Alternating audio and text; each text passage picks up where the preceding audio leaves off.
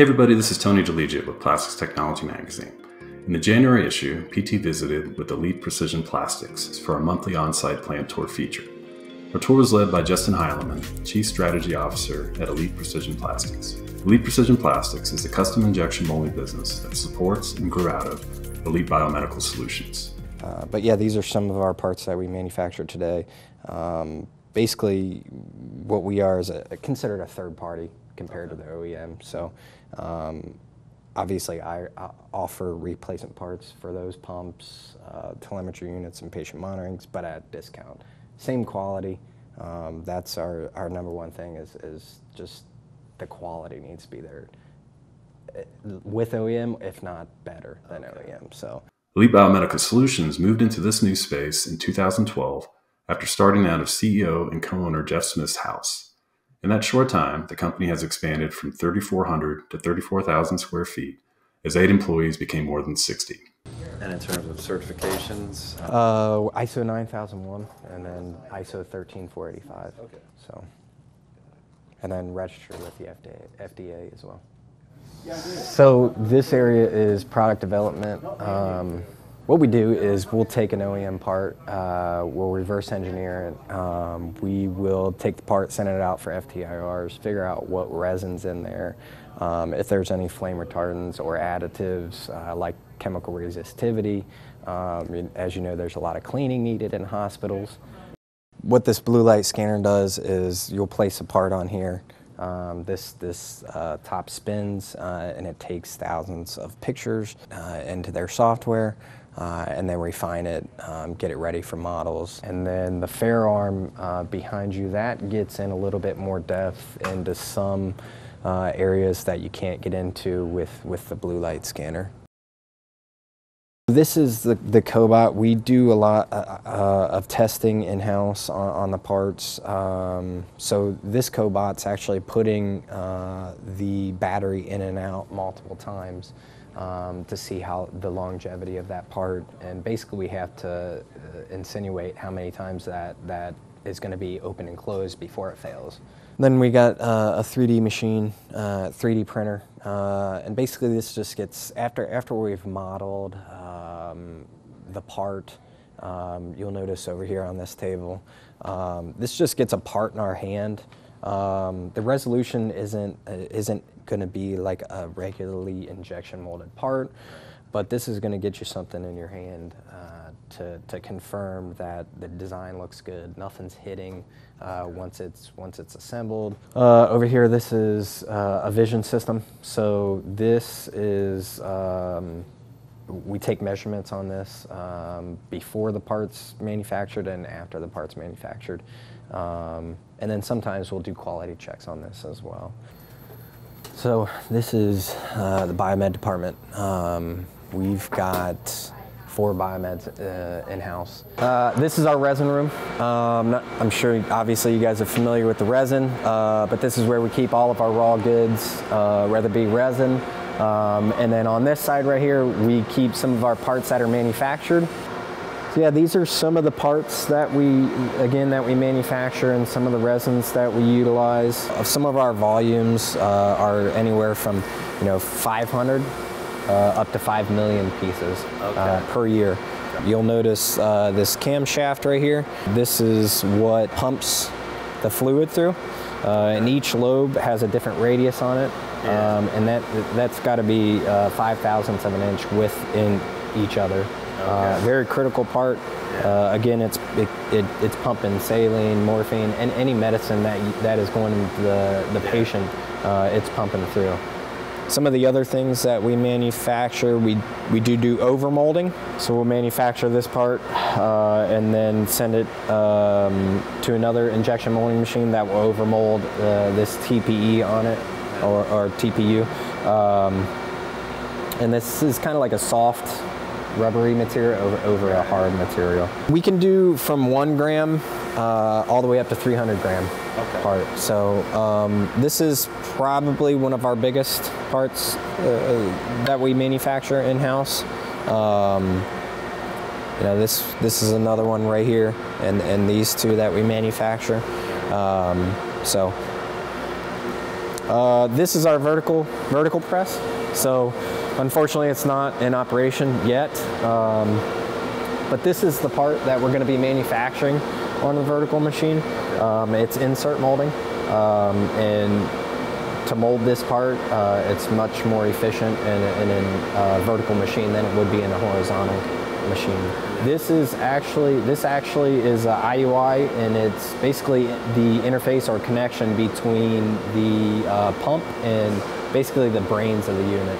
This is another one that we insert mold, little metal piece that goes in the mold, over molds a hard plastic on top of it, and then you have a TPE type silicone material that is injection molded on top. This was the bezel. So this is all the components that you see that are plastic on here. We manufacture these parts. So if you see down in here, that is this camshaft. Oh, wow. And there's a motor that goes on top of here that spins this gear, which rotates this camshaft, and then pushes these on these occluder fingers and pusher blocks, which pushes the fluid through into the human or patient. And this is the rear case that this goes into. Mainly what's going to get sprayed is this front face and then the back of this rear case when they're cleaning down up. the ore. Yep, yep. Yeah, so this is the unit. Your IV set goes through here, and this is your flow stop. So that's pushed in there, loaded like that, and the door shuts, and it looks exactly like that. And then your brains of the unit, it's called an 8015, sits on the side right here, and then that's what you load the milliliters that's going into the patient. When we first started manufacturing, we brought in 3 machines. That was back in 2017. We started manufacturing our parts in 2018. Okay. Before that, this room was pretty much a catch-all. It was a storage unit. Okay. We came in here, put new floors in, painted, obviously put the crane in. During COVID, you've seen a lot of these labs, and you heard a lot of the articles coming out that they didn't have enough supplies. They didn't have the pipette tips. They didn't have the transport tubes that they needed, or the syringes.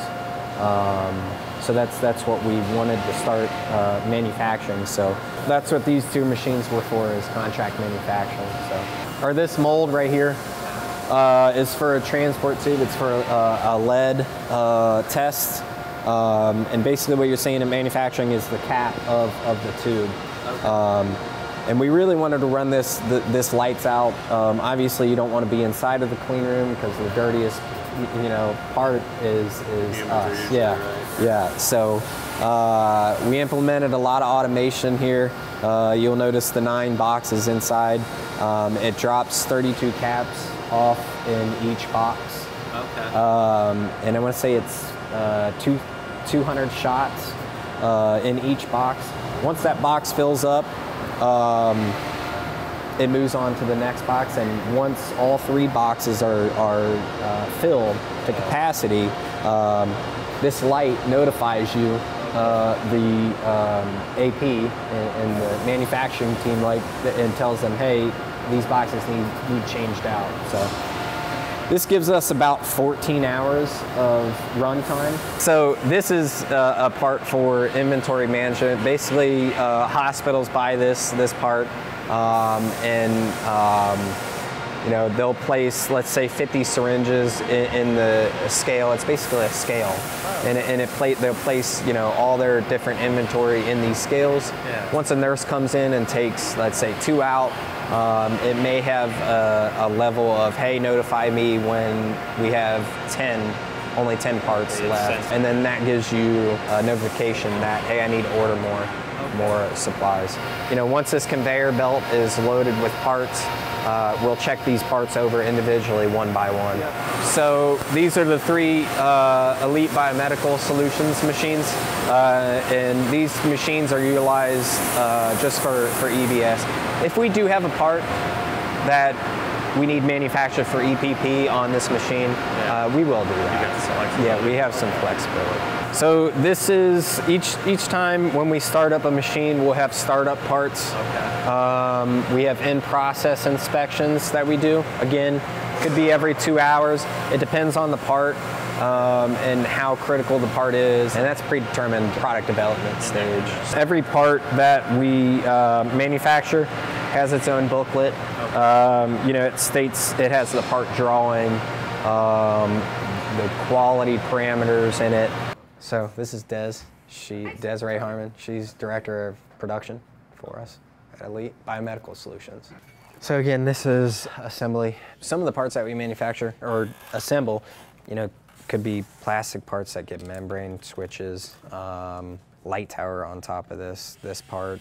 Some of our parts, a lot of our parts have secondary operations, again, inserting, ultrasonic welding, heat staking, things like that.